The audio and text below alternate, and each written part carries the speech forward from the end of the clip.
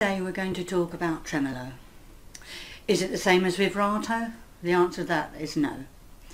Vibrato is like a pitch or a frequency of notes that are being played, and they change very quickly. It's a very brief explanation of that. A violinist you'll see a violinist rocking on a note and putting pressure on that note, and that causes vibrato. So what is tremolo? Well, it's a quick succession of notes, a whirl of activity of notes, like a burst of energy, really. We need to start by relaxing your hand, so give it a shake. Relax your hand and your arm. Give it a shake, because it's very important that you are your hand is loose when you're playing. A tight hand you can't do tremolo with at all. It will cause a very harsh action, which you don't want. It's nice and soft and florally, really, is a tremolo. The plectrum that you use is a very important part of the tremolo, and it's important that you don't use one that is too strong, because you won't get the right flexibility. It's got to be really quite flexible, but not too light. If it's too light, you won't be able to get the feel that you need for the tremolo. Holding your plectrum, you hold it between your thumb and your index finger. I tend to hold it on the first knuckle of my first finger, and so that it's slightly leant backwards, so you're not actually playing it with the tip, because it will catch in the strings and you won't get a proper flow to your tremolo. So yes, between the forefinger, index finger and the thumb. Okay.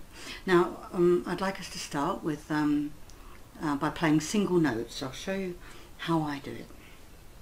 So we're going to play a set of 4 notes.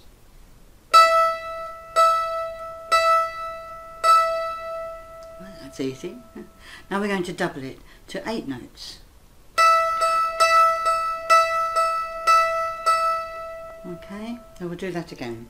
1, 2, 3, 4. Then 1, 2, 3, 4, 5, 6, 7, 8.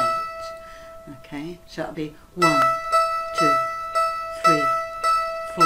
You're fitting it all into 4 beats, you see. Now you're going to fit 12 into 4 beats. So you go 1, 2, 3, 2, 2, 3, 3, 2, 3, 4, 2, 3. 1, 2, 3, 4. And now we're going to fit 16 beats into 4 notes. So we're going to go 1, 2, 3, 4. 1, 2, 3, 4, 5, 6, 7, 8, 9, 10, 11, 12, 13, 14, 15, 16.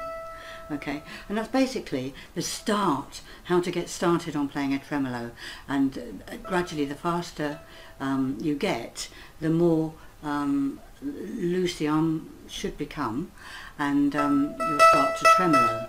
Okay, and this is actually where you will find your own personal style of tremoloing, because you start to freestyle after this. Right, we're going to I'd like to practice this with a tune now. Planxty Irwin is quite an easy tune to practice it with, so we're going to do that now. Single notes first.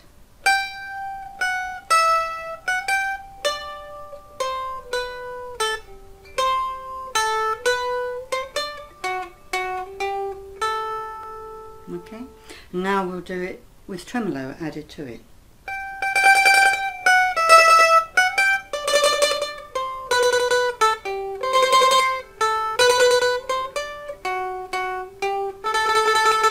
On.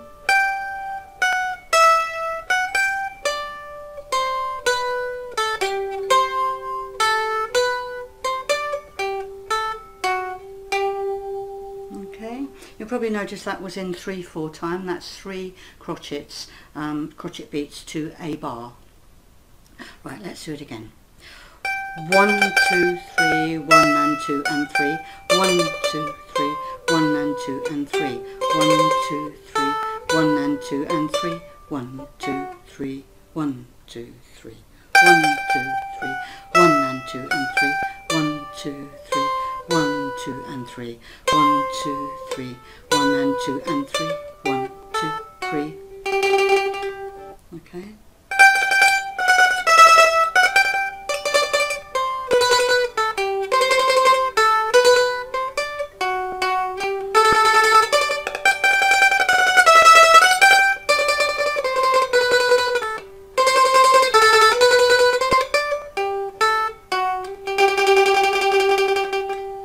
Okay, right, well that is how I tremolo, and the more you practice, little and often, not too much at a time because you'll get all cramped up in your hand, little and often, and you'll gradually get there, and keep practicing every day and enjoy it. That's the main thing. Thank you. See you next time.